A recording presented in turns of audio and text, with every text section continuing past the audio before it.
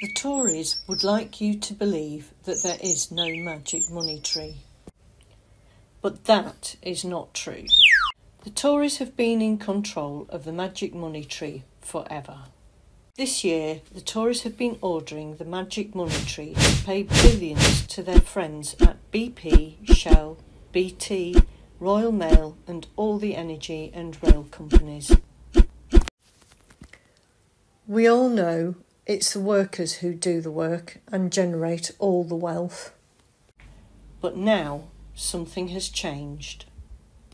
The workers are waking up.